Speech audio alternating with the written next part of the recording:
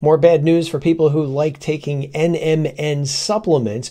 iHerb, the very popular website for buying a variety of dietary supplements, has stopped selling NMN supplements. And if you're not familiar with this saga, NMN is short for nicotinamide mononucleotide.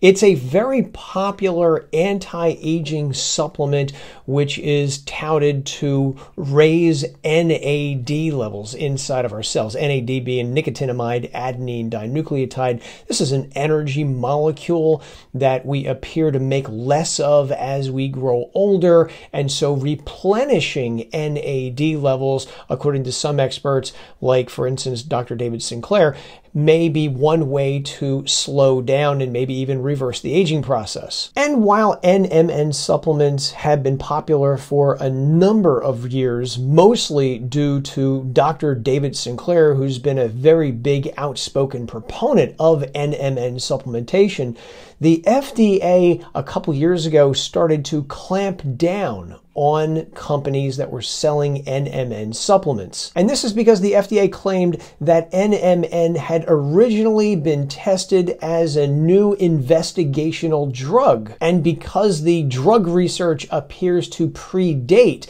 the dietary supplement use, that's why companies are starting to pull back on their selling of NMN supplements, because you can't have a drug being sold as a supplement. Although N-acetylcysteine, which is a really popular antioxidant supplement, was also originally a drug itself. So I'm not quite sure how long this banning of NMN is going to last. And one interesting sidebar that I thought was kind of humorous is that Chromadex is another dietary supplement company, and they are siding with the FDA, saying the FDA made the right decision in holding back the ability of companies to sell NMN as a supplement. Chromadex makes nicotinamide riboside, which is another supplement that raises NAD levels. So in other words, they're kind of competitors, and that's why I thought that it was humorous that Chromadex was siding with the FDA. However, if NMN is ultimately thought to be a drug and approved as a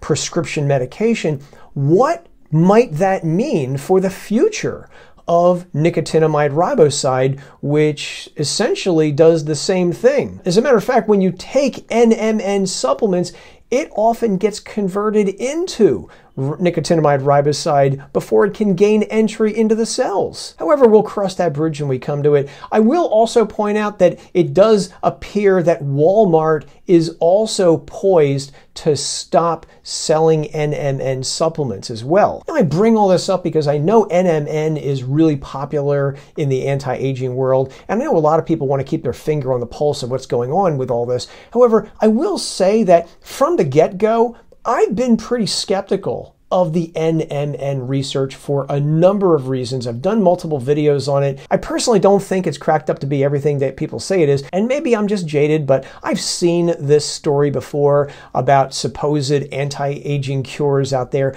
I remember Resveratrol when it was really popular. I remember DHEA when it was also touted to be the fountain of youth, and so maybe that is something in the back of my mind. Now, all that said, if you want to save money on NMN supplements or any other NAD booster supplements, you have the ability to do this right now, because there is something out there right now that is free that will also raise cellular NAD levels and give you an awful lot of other benefits as well. It'll improve depression, it'll build your muscle strength, it'll improve your cardiovascular ability, it'll increase your lifespan and your health span. What is that supplement? It's exercise.